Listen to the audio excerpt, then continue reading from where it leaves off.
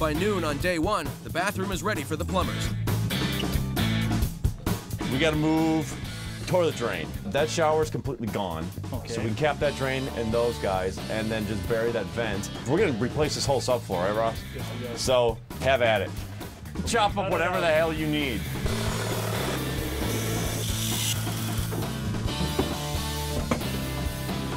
While the plumbers tear things up inside the bathroom, before, Troy and Greta's bathroom was a dark, moldy mess. Now it's a light, open space with lots of custom storage, a new shower and tub, in-floor heat, and a double sink vanity with a really cool mirror.